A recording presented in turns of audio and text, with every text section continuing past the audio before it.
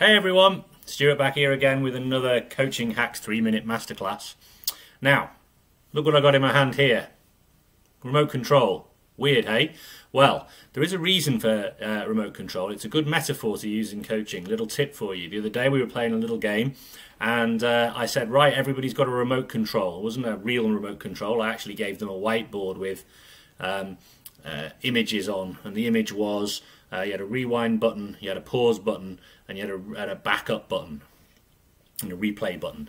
And in this game, what happened was each team or each individual, if they're playing 1v1, had the opportunity to pause the game at any point, or they could rewind 30 seconds, sort of go back to a point in time, or they could replay.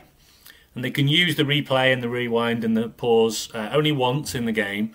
And the way it works is this.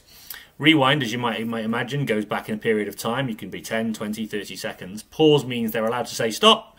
And if they pause, it means they've got a 20-second opportunity to get together with their team to regroup and do a little bit of a strategic conversation, 20 seconds only.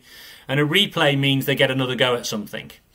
Which means that, you know, for example, one team were quite clever. They scored a goal and then they decided to call replay, and they got an opportunity to try and score another goal, which was not something that I thought would happen, but pretty clever use of time and pretty clever use of the rule.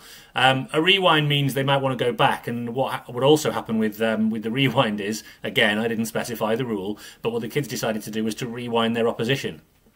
So the opposition scored a goal, they rewound them, and then they reorganised themselves, and then it stopped them from scoring a goal, which again was an unintended use of the time, but worked really well.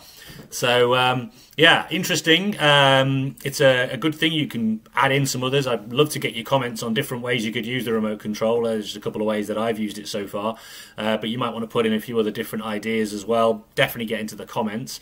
If you want more of these videos, hit the subscribe button and also the bell notification, because then that'll mean that you get them pinging into your inbox when they come in, probably coming in once a week, maybe twice a week, depending on when I get a chance to do them.